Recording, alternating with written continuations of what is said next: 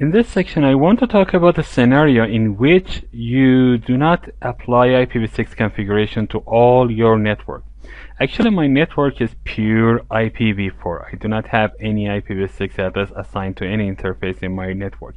But I have bought an application and I have installed an application in this part of my network that uses IPv6 for its communication. So I need to have IPv6 in this part of my network that is connected to Ethernet 6 of router 3.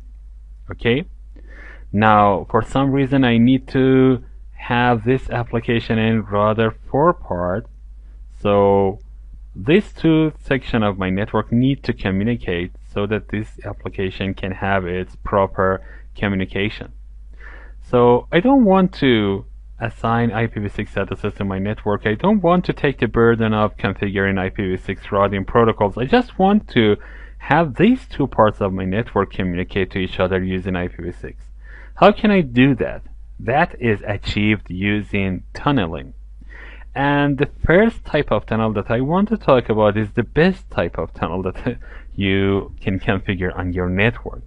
So I'm going to configure GRE tunnel, and this GRE tunnel can route any type of traffic through itself, and IPv6 is one of those types of traffic. So how can I do that? Let's go to router 3 first of all, and on router 3 I want to go to interfaces and show you that I have a loopback 0 interface here that can reach the loopback 0 interface of router 4, and I can test it using a ping.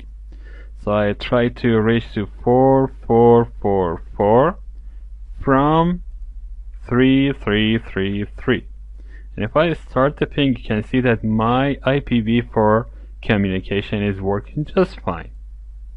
So I can use this loopback 0 as the source of my tunnel.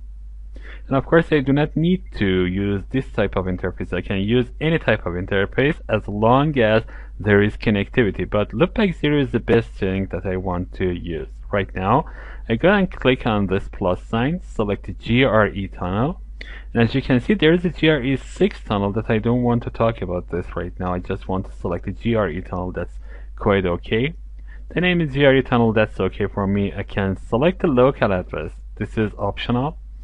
For example, 3333, and I want to assign a remote address that is mandatory. This is 4444, and I know that the ping between these two works just fine. Okay, click on OK, and that's it.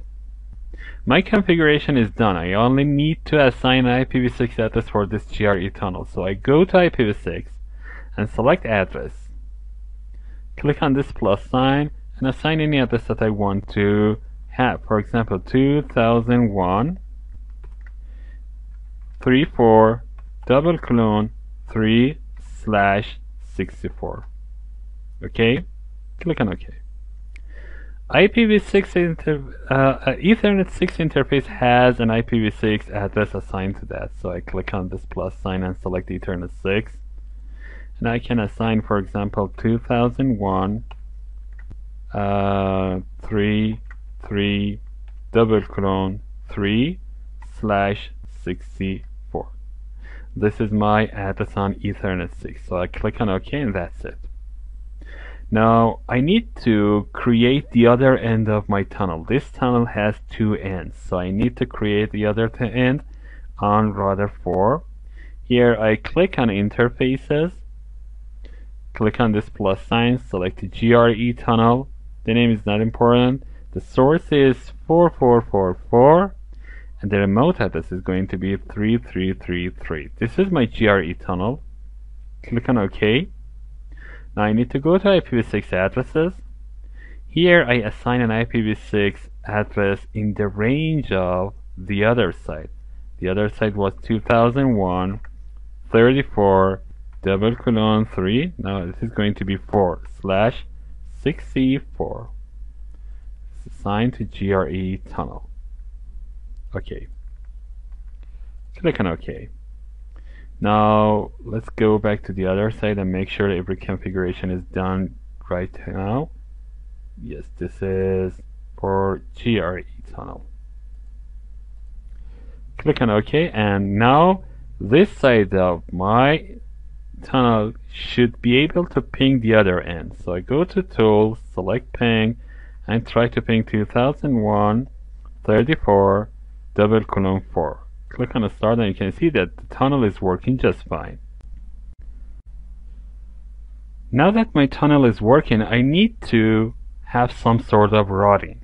And because I only have one subnet on the other end, I will use a static route, but you can use dynamic routing protocols as well. I go to IPv6 and select routes, and I click on this plus sign, and I tell this router to reach to 2001.33/64.